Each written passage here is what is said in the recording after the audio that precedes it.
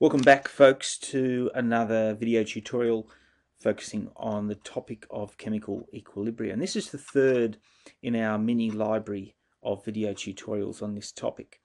And so far we've already talked about the general equilibrium constant, and then we talked about the solubility product.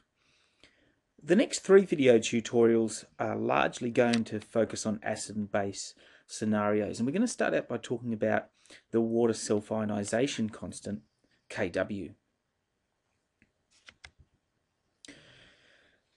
So Kw serves as a nice introduction to two other equilibrium constants, Ka and Kb. But before we look at those any further, we should remind ourselves about the idea of pH or pOH and acid-base concentrations. A solution which is said to be very acidic, chemically speaking, has a very large value for H3O+. We often talk about having a large H+ concentration. Actually, when protons are in solution, they bind very readily to water molecules. So you're far less likely to find an orphaned proton floating around in solution, but you're far more likely to find H3O+ as your cationic species. So when we talk about acid, we're really talking about the concentration of H3O+. We often talk about how acidic something is by quoting the pH of the solution. The pH of a solution is determined using the equation that you can see there. It's the negative log base 10 of that H3O+ concentration. Conversely, very basic or very alkaline solutions have very small values for H3O+. At the same time, very basic solutions have very large values for OH-. So for all intents and purposes, what we're really talking about here are protonated water molecules or deprotonated water molecules. Let's have a quick look at doing some of these transformations from H3O+ or OH- concentrations through to their respective pH values. And it's really just as simple as subbing these values straight into the formula that you can see here. If I just bring up a little bit of ink, and we'd better go to my favourite blue colour. The pH, the question is, if H3O+ equals 2.0 times 10 to the minus 2, what is the pH? So we'll use our nice simple equation here where we say that the pH equals the negative log base 10 of the H3O+ concentration.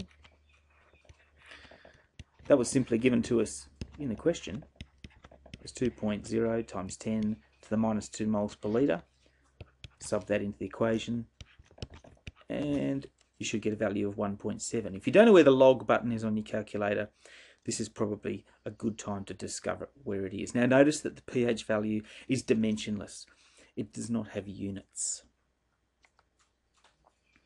So you saw that that was a very low value for pH, 1.7.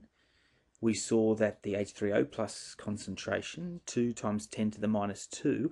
Well, what about the H3O+ concentration of 2 times 10 to the minus 12? In other words, more than 1 billion times less concentrated. What is the pH of that solution? So let's have a look and see how that might change.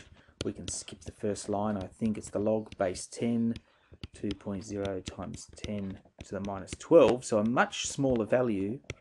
Plug that into your calculator and you should get 11.7.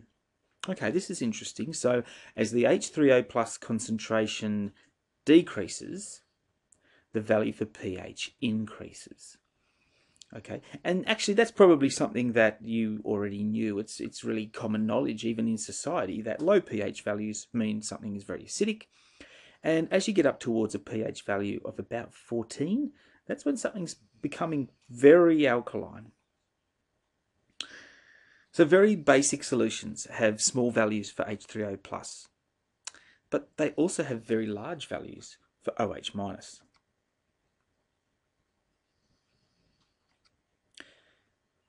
The pOH of a solution is determined using the following equation, and you should find that looks pretty familiar. And perhaps now you're seeing where the pH and the pOH labelling comes from. Anyway, it's really just as simple as subbing these values in. If I gave you a question which looked a bit like this, if the concentration of OH minus, we call this hydroxide, equals 2.0 times 10 to the minus 2 moles per litre, what is the pOH? Sub that into your equation. Oops, should find that number looks pretty familiar, and you might even be able to guess without using a calculator. Sure enough, that equals 1.7. Okay, so if something is very basic or very alkaline, we already knew it had a large value of pH, in other words up near 12, 13 or 14, but its pOH value is actually right down near sort of 1, 2-ish. Actually, there's a nice little relationship that we can always use between these two values, and that is that the pH plus the pOH equals 14. It always equals 14. Well, at 25 degrees Celsius anyway. It changes slightly as the temperature changes. That's a handy little relationship.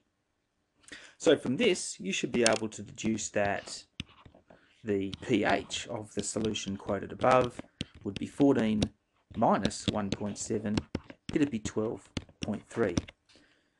Just as we would expect. Something which is very basic has a large pH value. No matter how acidic or basic a solution is, there's actually a constant relationship between H3O plus and OH minus. And I guess that's really reflected in the equation I gave you on the previous page, which was the pH plus the pOH always equals the same value. Actually, if we focus on the concentration of those two species, we can see that that gives us a constant value. And that brings us to Kw, which is an equilibrium constant. At 25 degrees, the Kw value for water, so the product of the H3O plus and OH minus concentrations, is 1 times 10 to the minus 14. So if we know the value for H3O plus, we should always be able to determine the concentration of hydroxide, and vice versa. So if I gave you this question here, if OH minus equal 2.0 times 10 to the minus 2 moles per litre, what is H3O plus? Okay, if Kw is the product of these two things, and in this question, what am I looking for? I'm being asked, what is the concentration of H3O plus? I'll just rearrange my equation, which would mean it looks a bit like this.